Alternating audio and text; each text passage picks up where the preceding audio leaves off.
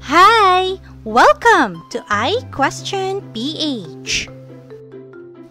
Our today's question is: what is magnetism?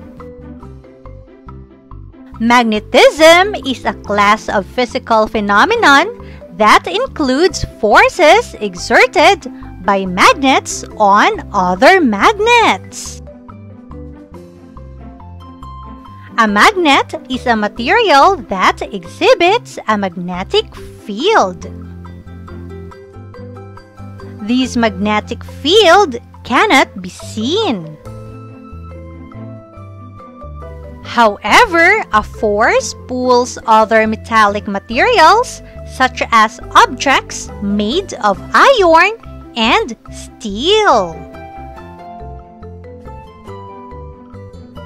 The following are the uses of magnets in our daily life.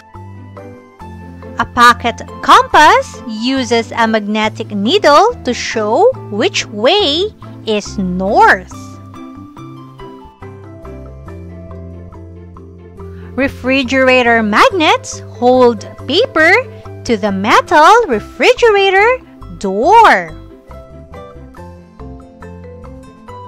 Magnets are also used in the refrigerators to keep the door closed.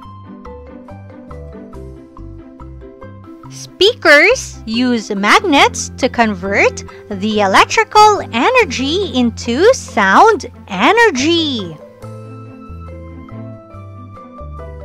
ATM cards and credit cards contain dark magnetic strip on the backside which stores data.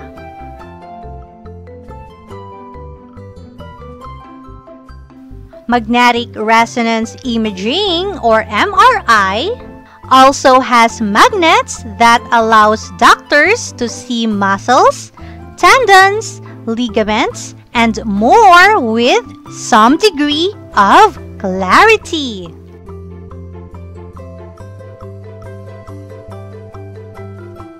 And that was the definition of magnetism. Again, magnetism is a class of physical phenomenon that includes forces exerted by magnets on other magnets. That's all for today. Thank you for watching. Please don't forget to like and subscribe. Till next time.